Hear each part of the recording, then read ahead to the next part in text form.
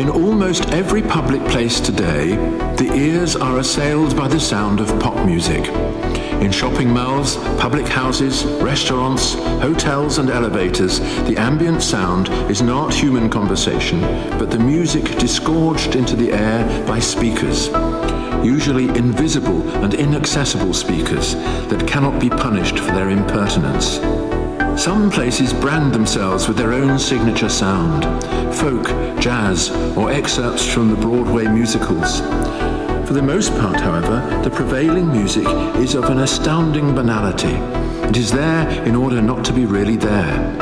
It is a background to the business of consuming things, a surrounding nothingness on which we scribble the graffiti of our desires. The worst forms of this music, sometimes known after the trade name as muzak, are produced without the intervention of musicians, being put together on a computer from a repertoire of standard effects. The background sounds of modern life are therefore less and less human. Rhythm, which is the sound of life, has been largely replaced by electrical pulses, produced by a machine programmed to repeat itself ad infinitum and to thrust its booming bass notes into the very bones of the victim. Whole areas of civic space in our society are now policed by this sound, which drives anybody with the slightest feeling for music to distraction, and ensures that for many of us, a visit to the pub or a meal in a restaurant have lost their residual meaning. These are no longer social events, but experiments in endurance, as you shout at each other over the deadly noise. There are two reasons why this vacuous music has flown into every public space. One is the vast change in the human ear brought about by the mass production of sound. The other is the failure of the law to protect us from the result. For our ancestors, music was something that you sat down to listen to, or which you made for yourself. It was a ceremonial event in which you participated, either as a passive listener or as an active performer. Either way, you were giving and receiving life, sharing in something of great social significance.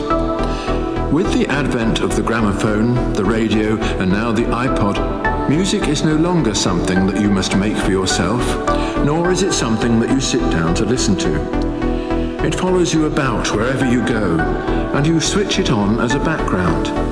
It is not so much listened to as overheard. The banal melodies and mechanical rhythms, the stock harmonies recycled in song after song, these things signify the eclipse of the musical ear.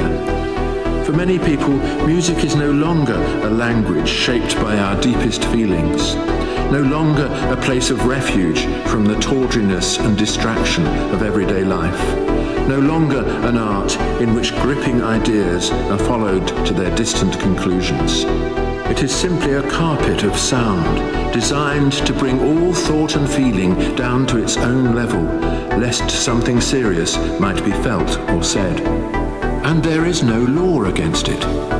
You are rightly prevented from polluting the air of a restaurant with smoke, but nothing prevents the owner from inflicting this far worse pollution on his customers, pollution that poisons not the body but the soul. Of course you can ask for the music to be turned off, but you will be met by blank and even hostile stares. What kind of a weirdo is this who wants to impose his will on everyone? Who is he to dictate the noise levels? Such is the usual response. Background music is the default position. It is no longer silence to which we return when we cease to speak, but the empty chatter of the music box. Silence must be excluded at all cost, since it awakens you to the emptiness that looms on the edge of modern life, threatening to confront you with the dreadful truth that you have nothing whatever to say.